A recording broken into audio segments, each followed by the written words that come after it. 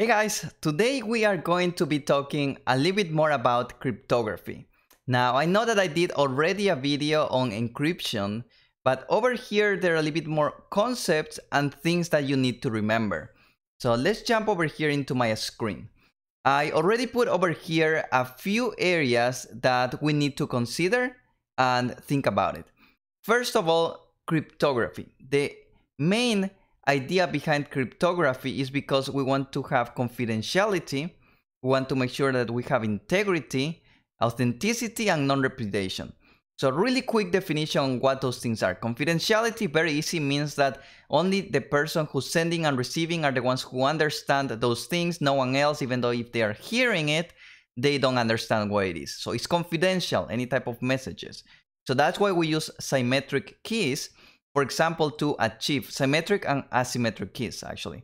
So let's put it both of them over here, actually. Basically, any type of encryption,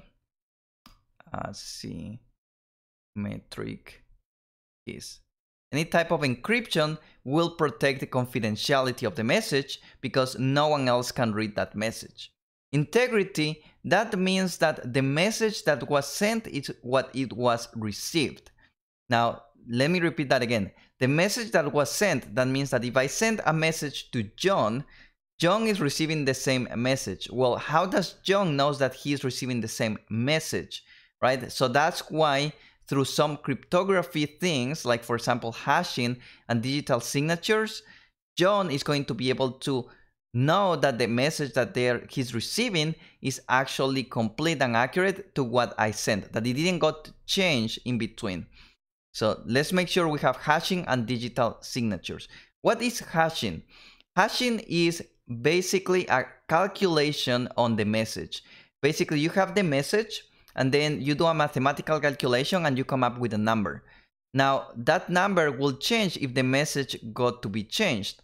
So when John receives the message, he runs the same calculation on his side on the message and compares it to the hashing that I also sent it to him. Now, if both of those things are the same, that means that the message didn't got changed. Now, over there, we also have a digital signature that protects all of that and helps to do the authentication, meaning that John knows that the message is coming from me and no one else. How digital signature works, not going into much of a detail, but just to give that overview and understanding, a digital signature is basically an encrypted message that contains who am I and who is the person who is sending. All of that message is, let's say, backed up or basically is being transmitted to another organization that is saying, yes, Dan is who is supposed to be. So when John receives a message from me, he knows that I'm the one who's actually sending that message. Now, digital signatures does not contain the same as hashing, does not contain any type of messages, it's just that calculation. So you cannot just send a digital signature or a hashing and expect that someone knows your message. The message will go through either an asymmetric key or a symmetric key type of encryption that guarantees the confidentiality. Finally, non-repudiation. Non-repudiation means that someone cannot say, I didn't do something. So if I send something to John and John tells me I received it, John cannot tell me otherwise because I know that he receives the message. Or the same way, if I send a message to John, I cannot say, hey, I didn't send that message to John. That's non-repudiation, and that's achievable also with a digital signature. Now, of course, this module is not going into deep what's hashing digital signatures and how to do asymmetric or symmetric keys.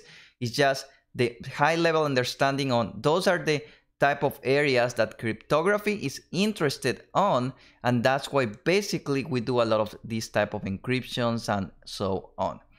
Now, outside of cryptography, let's go a little bit deeper into what are some of the algorithms used for symmetric keys and asymmetric keys.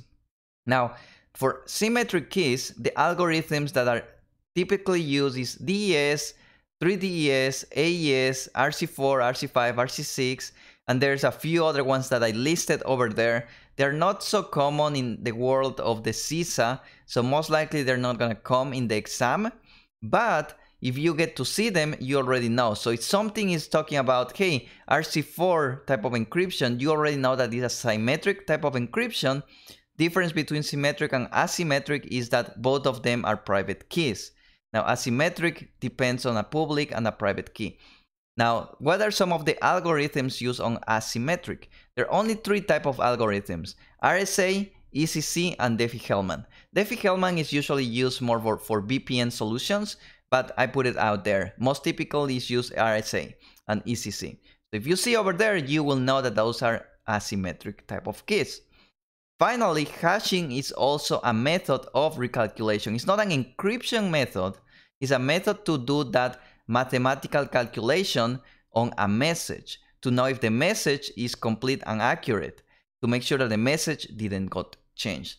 So there are three types of hashings: MD5, SHA-1, and SHA-3. So whenever you see those ones, don't get confused. It's not that someone is encrypting a message. What they're talking about is a hashing method. If they're talking about hashing, they're talking about integrity, because hashing only is related to integrity, the integrity of the message, making sure that the message didn't got changed. Hashing is also part sometimes of the digital signature, goes by hand by hand, and part of that is sometimes also called the message digest.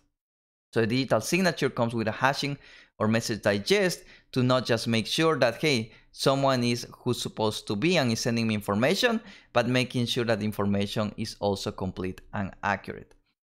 So I hope this information helps you a lot, focusing a little bit more on encryption. I know it's a huge area. A lot of people usually have a lot of trouble getting that information and area.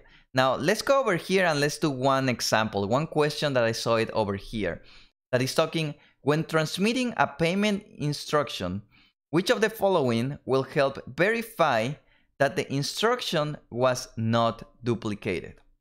So let's think about from that perspective first. Now, independently if it's a payment instruction or anything, we're transmitting some data, right? So we can just go ahead and forget about that first part. What we need to focus on is the second part that says, which of the following will help verify that the instruction was not duplicated? Now, over here, basically the main keyword is duplicated. Now, let's go back over here. And remember, cryptography is being used for confidentiality, integrity, authenticity, and non-repudiation. Now, duplication is not part of that. Duplication is not confidentiality, because it could be that the same information is duplicated, it's just confidentially duplicated. It doesn't have to do anything with integrity. It could be that those messages are the same, have integrity, but they're duplicated. Authenticity, meaning that it came from the correct person, yes, but it's duplicated, so it doesn't prevent that. Non-repudiation means that the person who's sending cannot say that he didn't send. Well, it just got sent twice for some reason.